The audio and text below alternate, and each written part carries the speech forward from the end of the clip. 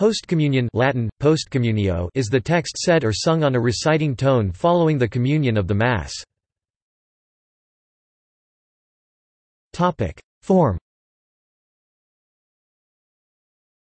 Every postcommunion and secret corresponds to a collect. These are the three fundamental prayers of any given proper Mass. The postcommunion is said or chanted exactly like the collect.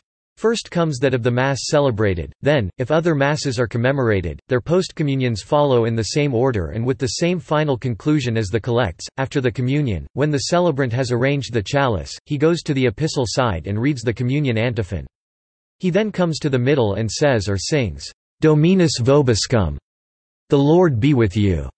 In the early Middle Ages he did not turn to the people this time, goes back to the epistle side, and says or sings one or more postcommunions, exactly as the collects. At ferial Masses in Lent the oratio super populum follows the last postcommunion.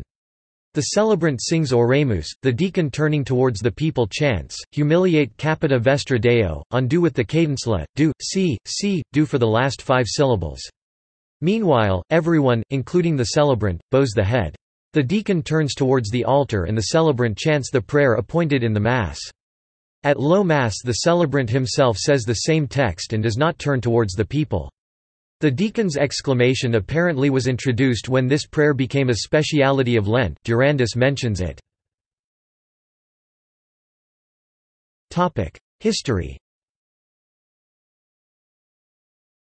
The prayer after communion was mentioned in the 1st century Didache document. The Communion Act finishes the essential Eucharistic service, and early Masses, as described by Justin Martyr, did not have anything afterward. However, prayers were later added.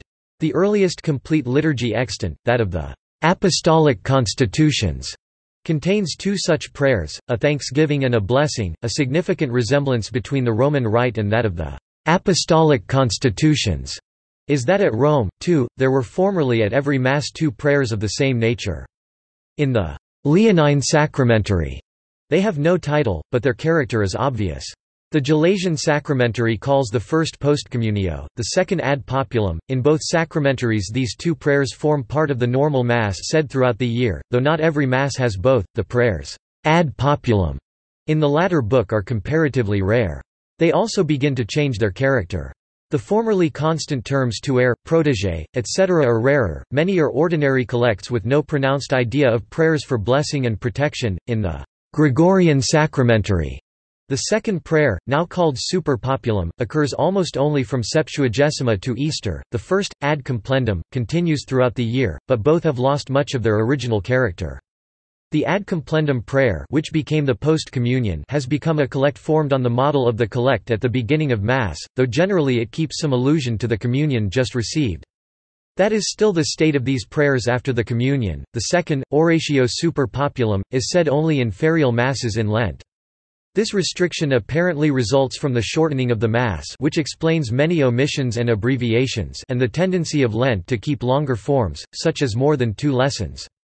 Medieval commentators explain this mystically. Honorius thinks the prayer to be a substitute for the Eastern blessed bread antidoron. The oratio super populum is now always the prayer at Vespers on the same day.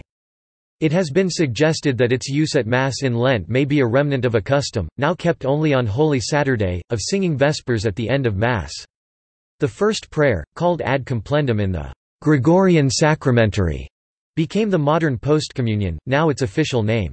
Its name was uncertain through the Middle Ages. Durandus calls it merely oratio novissima, using the name postcommunio for the communion antiphon. The first Roman Ordo calls the prayer oratio ad complendum XXI, Rupert of Deutz calls it ad complendum. But others give it the modern name, and so do many medieval missals, e.g. the Sarum. The postcommunion has lost much of its original character as a thanksgiving prayer and has absorbed the idea of the old oratio ad populum. It is now always a petition, though the note of thanksgiving is often included, e.g. in the Mass statuette, for a confessor pontiff. It has been affected by the collect on which it is modeled, though there is generally an allusion to the communion. In contemporary Catholic usage, the postcommunion corresponds to the prayer after communion and is sung or recited audibly throughout by the celebrant. See also: Thanksgiving after communion, Notes